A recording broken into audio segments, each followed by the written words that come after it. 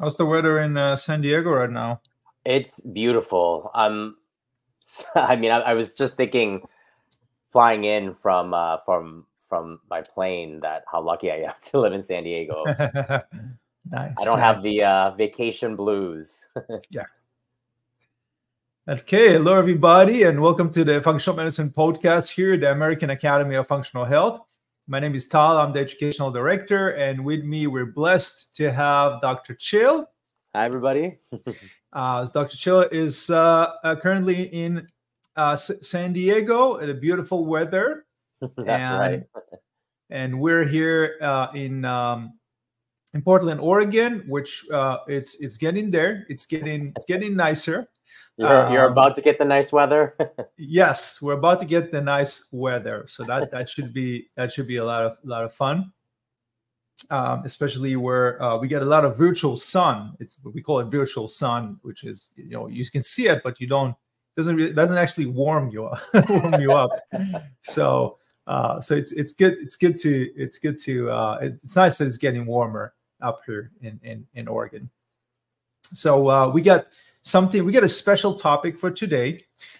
It's a much needed, I would say, topic to discuss, which is the low thyroid function, or as it's referred to, hypothyroidism.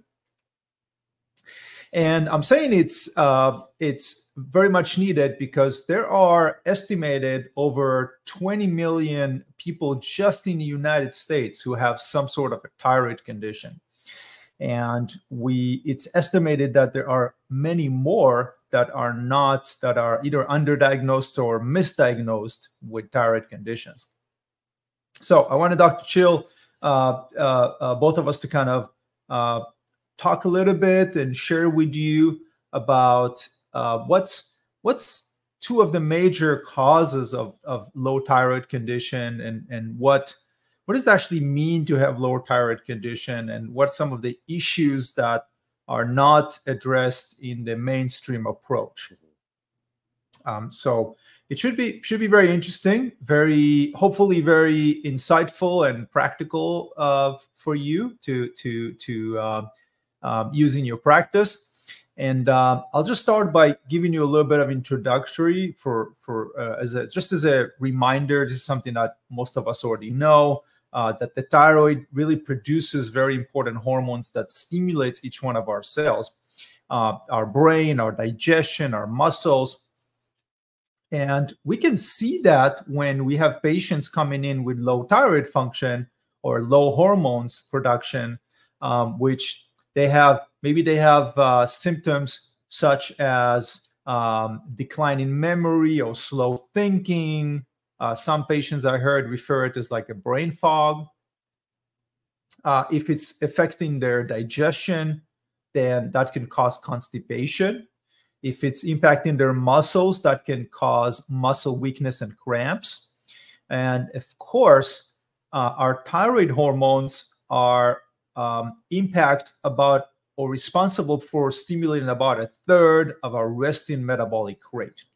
So in other words, the amount of calories that you burn every day at rest is a third of it is dictated or facilitated by the thyroid hormones.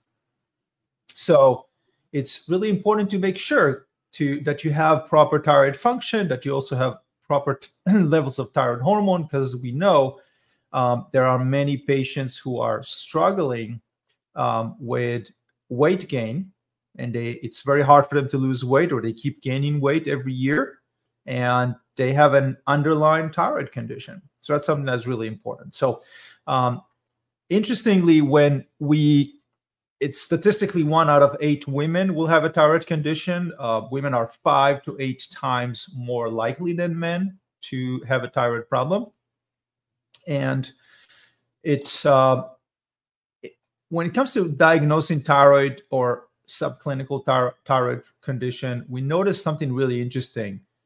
Each patient is going to be completely different presentation. Like, some patients will have weight gain as their main complaint. Some patients constipation.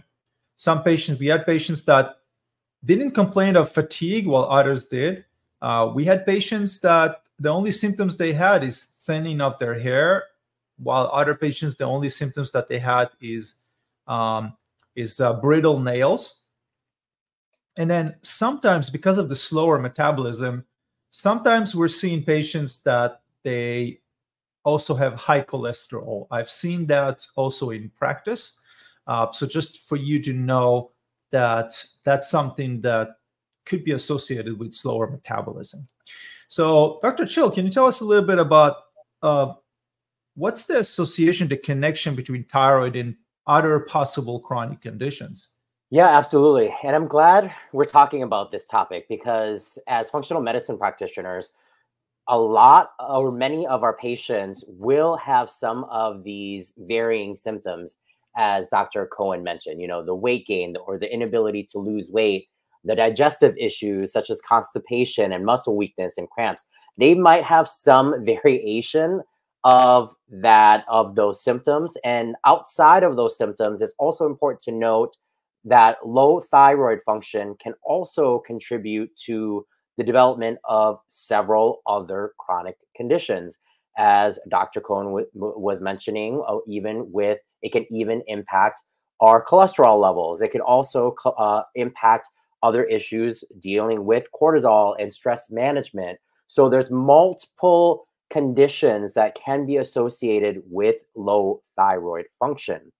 Another thing that we want to take a look at with thyroid, another important note, is that even with a normal, quote unquote, normal TSH level, right, there's something that's called subclinical low thyroid function. So the patient can present with a normal TSH, but their TSH might be high normal, or they might have lower than normal T4 and T3, where it's still within the normal range, but it's just on the low side of that. What that can present is they can have subclinical low thyroid function. And this is associated with insulin resistance and diabetes. This can also increase the risk of miscarriages and then preterm delivery. So it's really important as functional medicine practitioners to assess and monitor all of the thyroid hormones. So we're not just TSH levels, but looking at T4 and T3 levels as well. Yes, absolutely.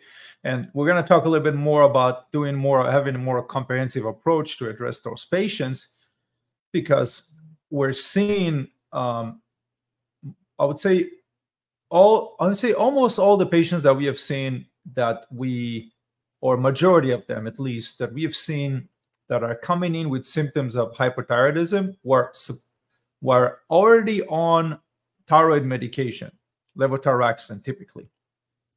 So it's really interesting that while levothyroxine can kind of help to improve their lab markers, right? So help to improve, it might reduce TSH, the thyroid stimulating hormone, and then it might increase T4 and T3, or T4 at least, that's what they measure.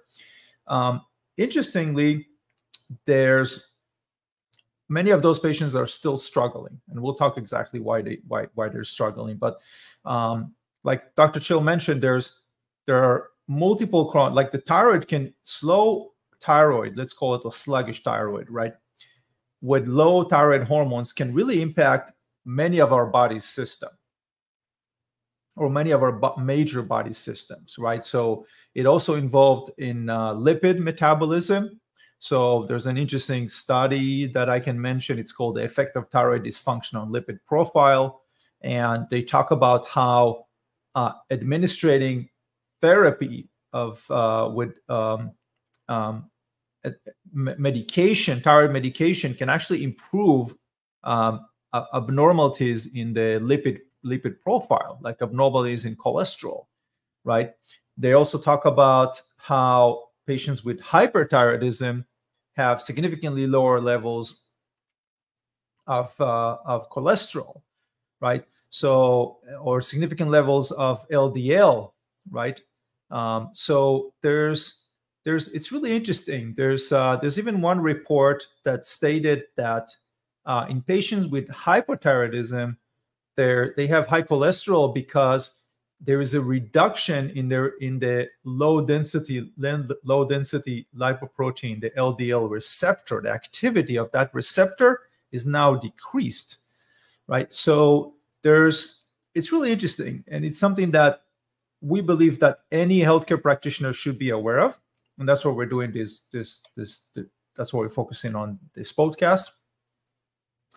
And so one of the things that we really want to talk about is why do so many of those patients that they're still getting, they have thyroid, they have thyroid condition like hypothyroidism, they get medication, they go to see their primary care, they come back with a prescription, they're taking the prescriptions, maybe their labs look better or not yet, but they're on a medication, they're on a hormone replacement therapy, and they still struggle with weight gain and fatigue or hair loss or constipation, right?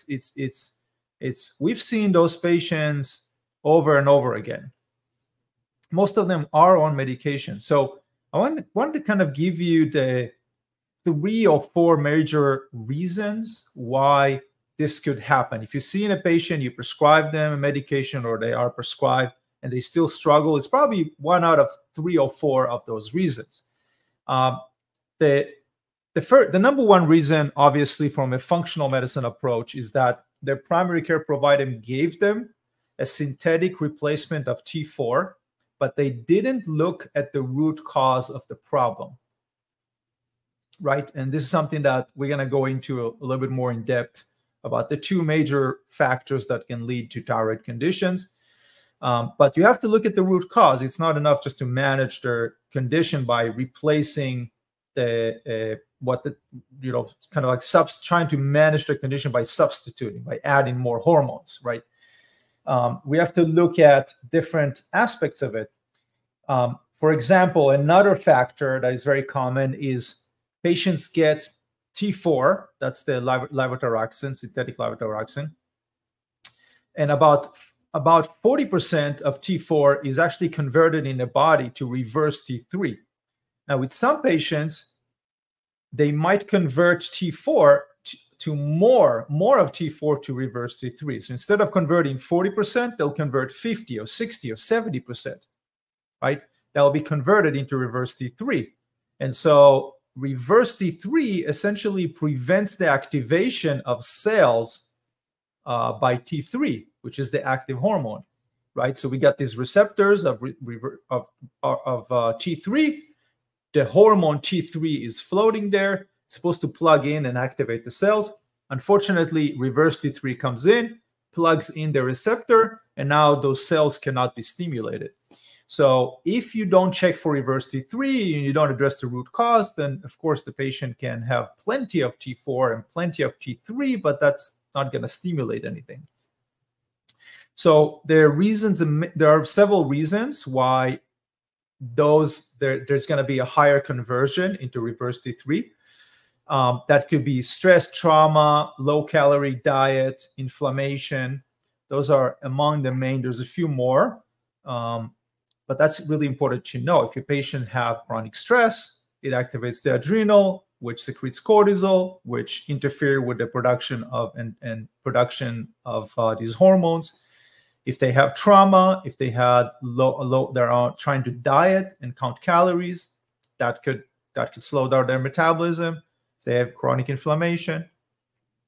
And then the third factor is, of course, 80% of those patients have an autoimmune condition. So it's not necessarily a problem of just producing the thyroid hormones. They actually have an autoimmune condition. They have a chronic inflammatory condition, which their immune system is attacking their thyroid, right?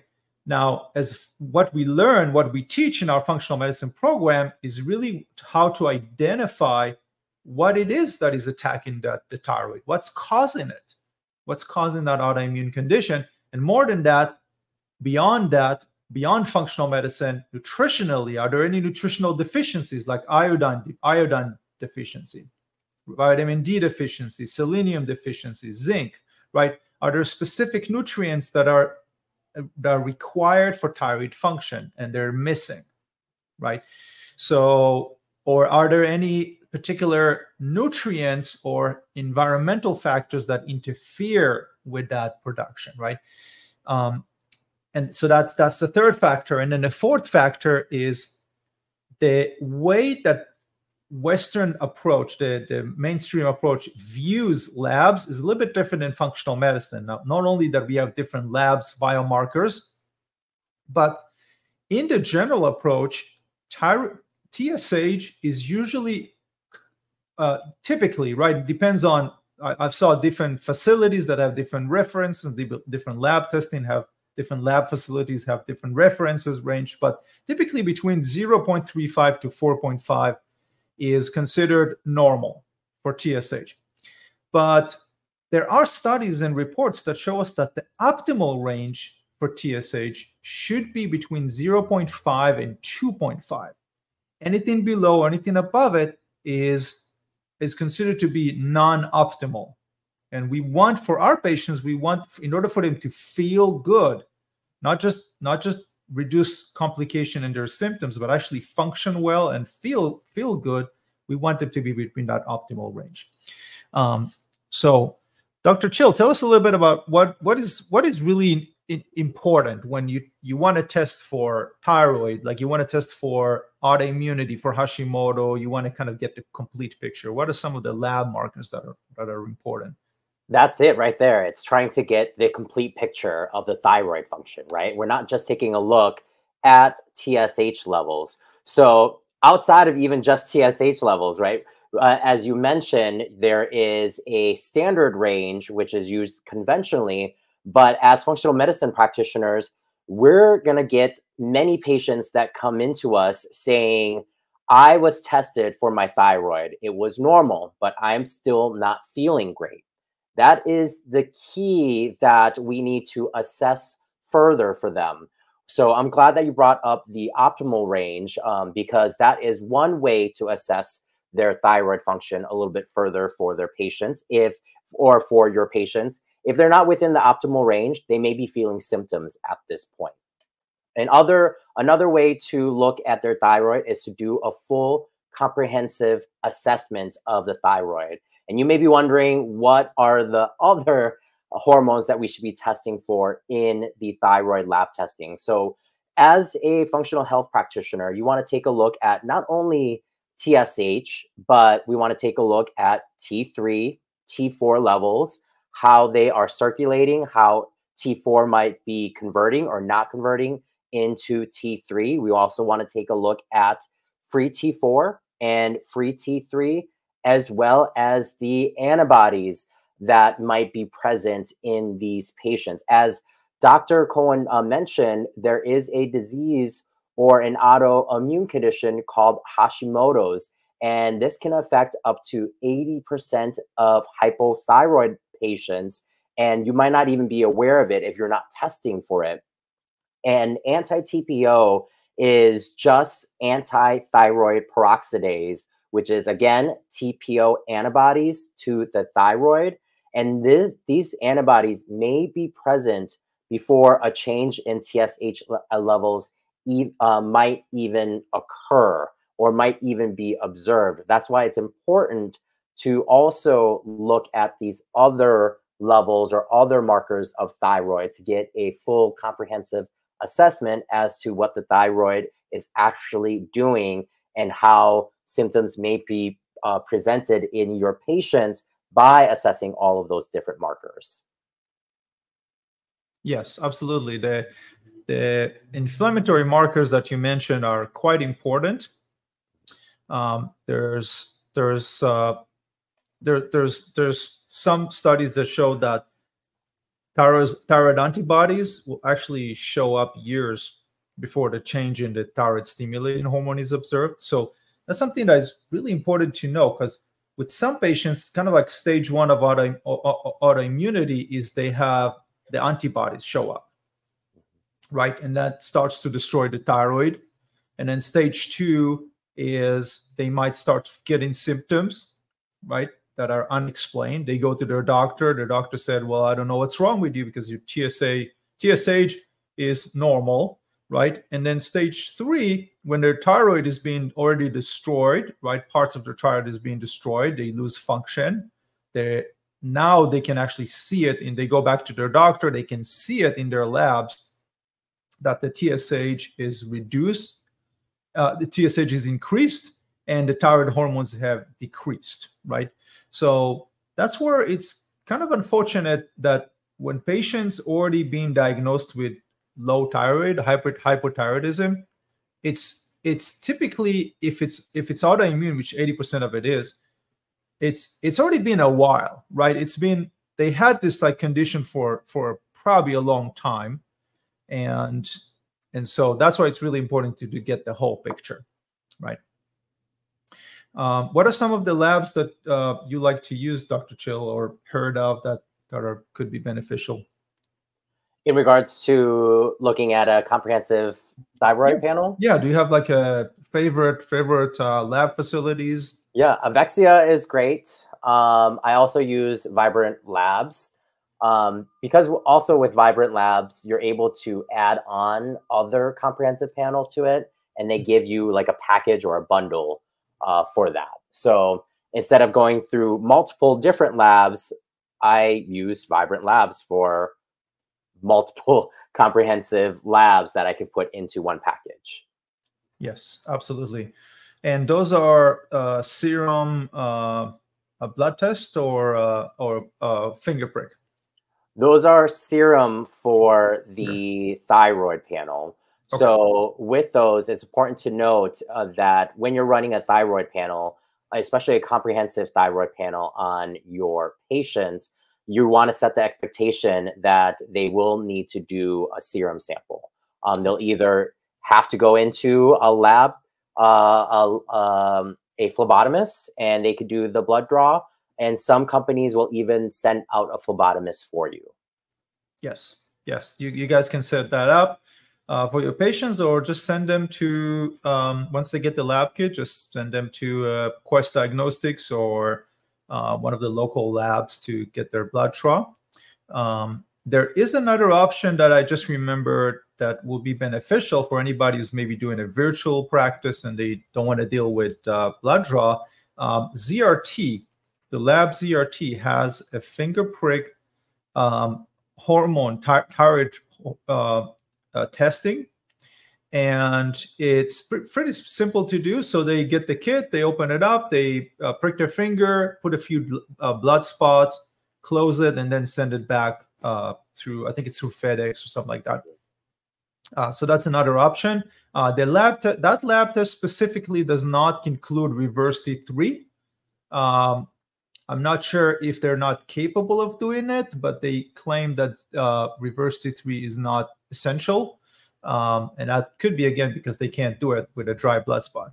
So, but that's just to give you another option if you're looking for it. So, so you got Avexia, you got, you also have the Vibrant America, it's called, right? I think it's called Vibrant America. Vibrant Wellness. Vibrant Wellness, yes. So Vibrant Wellness is another one, and then you also have ZRT is another option that does blood spot.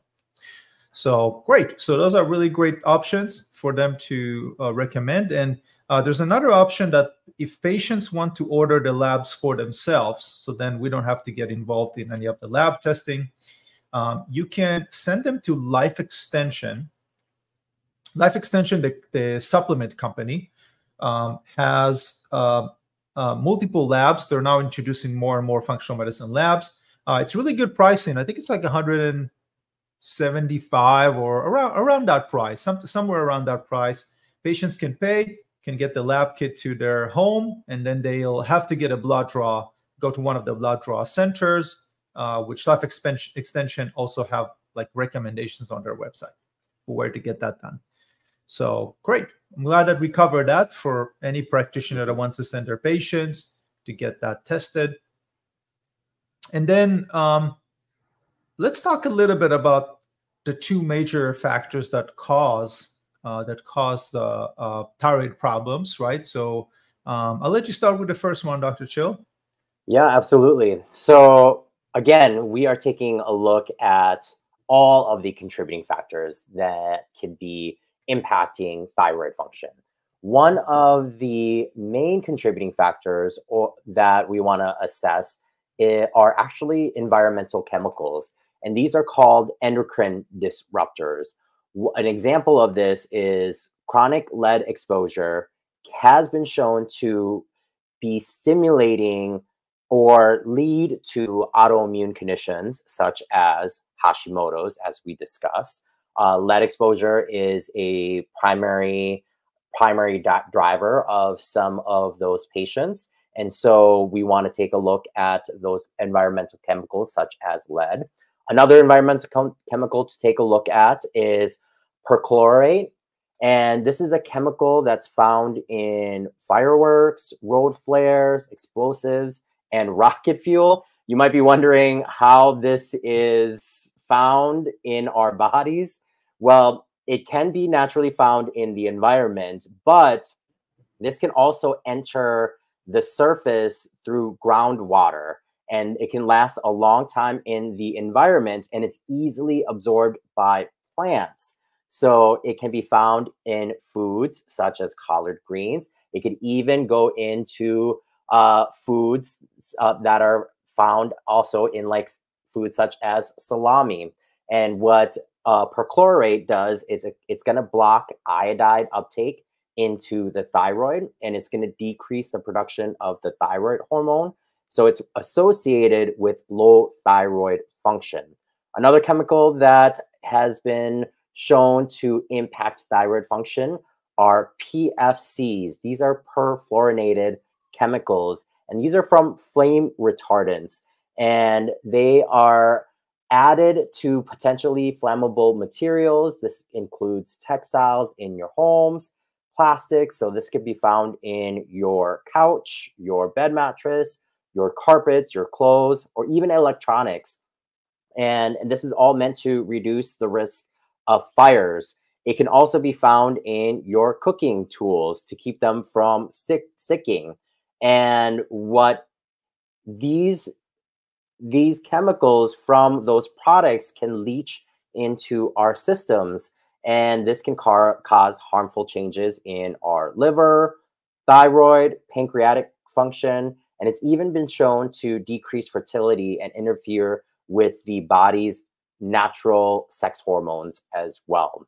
So environmental chemicals is an important factor to look as a root cause to decrease thyroid function.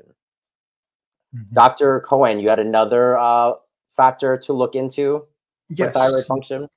Yes. So we're going to talk about the second one, and I'm so glad that you're bringing up the conversation on lead and perchlorate and all of those others, because it's interesting that with most of the medical programs, when you look at the environmental chemicals, it's either they're acute or not at all, right? It's like either an acute toxicity, like somebody fell into a bucket of like of boiling lead and mercury, right, or something like that. That's like my imagination is taking me, right? It's like somebody fell into this like mixture of cocktail of chemicals, and now they're in the emergency room getting treatment, or somebody with excess alcohol and liver that brought him to liver failure, or excess consumption of drugs, right, that got him to the ER. But here we're talking about small amounts of environmental chemicals that make a big impact, because lead, for example, like you mentioned, it's found everywhere. It's in it's in paint of old houses and apartments that were built before 1980. Or 1978. It's found in dust. It's released into the dust, in the soil, in the air, right? They found it in children's toys, right? In furniture, in jewelry, in even cosmetic products that we put on our face or skin, right? And it's found in dishware. Like, it's really, those chemicals are really everywhere around us. And so I always remember when we have this conversation, it always reminds me of this talk. I gave a talk once about diabetes. It was for I think it was the Nursing Association or something like that. And I showed them an interesting graph about the amount of chemicals that have been released to the environment, to our, as the following the Industrial Revolution, right, from like the beginning of the 19th century all the way to today. There's this interesting graph that shows the amount of chemicals that are released, and and there's another graph that shows the prevalence in the US of metabolic conditions and diabetes. And when you look at the graph, it was so interesting to see it. It almost like one-to-one correlated. It was crazy to see it, how it kind of increased very, very similarly to the graph of the amount of chemicals we introduced. So just remember, this is something that unless you use the specialty functional medicine lab testing that we teach in our program, we have a comprehensive training on the environmental chemicals and cardiovascular and autoimmune and thyroid and all the other conditions. Unless you're testing specifically for it, you're probably not going to see it, right?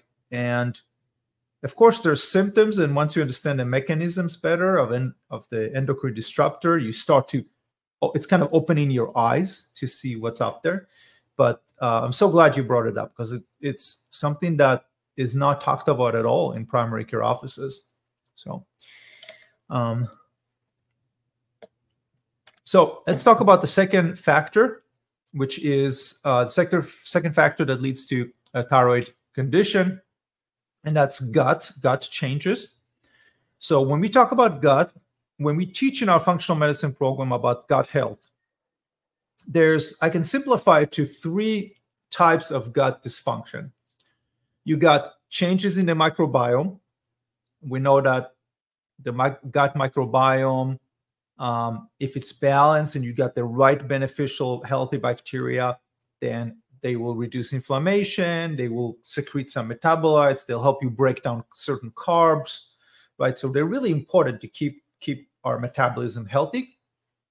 And it's also really important for preventing inflammatory conditions. So that's one thing. We got to make sure our gut bacteria we got a good balance, good diversity. The second thing is we want to make sure that our gut integrity, so that bacteria and their metabolites are not going anywhere. They're staying within our gut, right? And I'm oversimplifying it, but they want to make sure that they're staying within our gut. And then the third thing is you want to make sure that the gut functions properly in terms of producing the right enzymes, the bile, the secreting sufficient amount of acid, so we can properly break down everything, the foods that we're eating. But if we just address the gut microbiome, if somebody has a disturbance in their gut microbiome, that could be that they had excess amount of stress, right? That could alter your gut microbiome. They changed their diet, they're missing something in their diet, or certain nutrient or fiber or something that can shift their gut microbiome over time. And this could lead to what we call dysbiosis, which essentially means less of the good bacteria and sometimes more of the harmful or pathogenic or imbalanced bacteria. That by itself can create a pro-inflammatory state that leads to those bacteria and their metabolites they might leak into the bloodstream. This is what we call intestinal permeability, and that can trigger a very strong inflammatory response that over time could lead to Hashimoto, could lead to inflammation. So we always want to look at symptoms of gut dysbiosis. We want to, in some cases, even just test it to see. We send a stool sample to a lab, to a functional medicine analysis, and then we can see.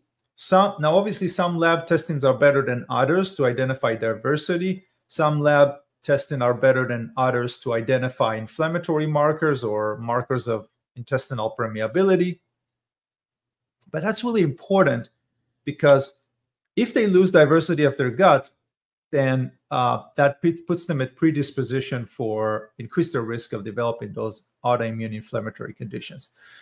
There's one particular interesting study that showed that there was an association between abundance of certain bacteria and antibodies against thyroid peroxidase, which is anti-TPO. So that means that patients that have an autoimmune Hashimoto thyroid condition, they're more likely that they have, according to this study, that they have imbalanced gut microbiome, right? There was an association that was found and reported. And then also there's another association between other bacteria such as H. pylori, Helicobacter pylori in the upper GI, and thyroid antibodies. So again, we're seeing here, if they have overgrowth of some bacteria, it could lead to or contribute to this development of thyroid antibodies. And then unfortunately, they go to their primary care, and their primary care provider does not look at antibodies, does not look at what's causing the flare-up, does not look at their gut, does not look at their environmental exposure, does not look at their diet, does not look at, are they missing some essential nutrients like iodine, right? Maybe they're consuming enough iodine, but like you mentioned, Dr. Chill, they have some environmental exposure to perchlorate, or maybe they don't break down, they don't detoxify properly perchlorate or lead or flame retardants, and then so their thyroid is not properly producing those hormones, right? So that's another possible cause. Any other thing that you wanted to mention to this? You wanted to add, Dr. I Chill? think the biggest takeaway from our session today is that thyroid isn't just TSH, right? As a functional health practitioner, we want to take a comprehensive look at everything that's impacting the thyroid. So not only just the labs itself, where you're looking at a more comprehensive thyroid panel, such as TSH, T3, T4, reverse T3, and then the antibodies that are associated with that.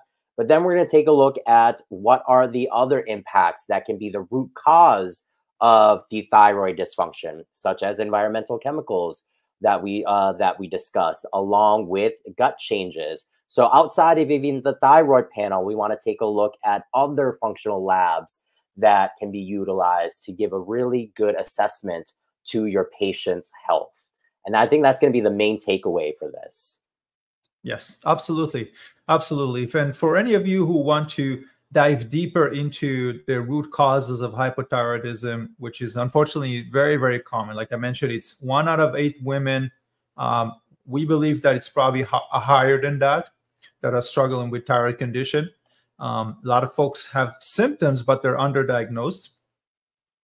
And so if you want to learn more about the root cause and the mechanisms and the labs and the treatment protocols, as well as nutrition, like nutritional medicine, not just functional medicine, but nutritional medicine is so critical, because there's specific studies that have shown that,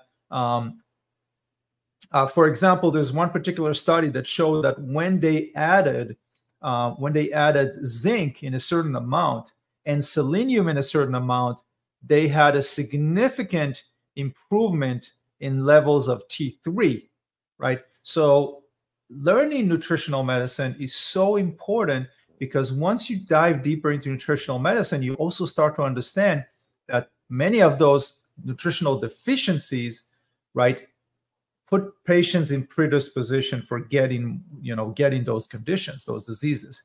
So really get a comprehensive training to help your patients. And if you're interested in more information, you can head out to our website, the American Academy of Functional Health, and look into our advanced training. So this was a pleasure, and hopefully you found this interesting. You can feel free to subscribe to this if you enjoyed it. Subscribe it and share it with others, so we can help spread the concepts functional health and functional nutrition and wellness to people in other communities. That's really our number one mission, is to really transform healthcare. So share it. Feel free to share it, and feel free to like, subscribe, so we can create more of this good content for you. So I really appreciate it. Thank you, Dr. Chill, for being here and sharing from your knowledge and experience. And stay well, and best of health to everybody. See everybody later.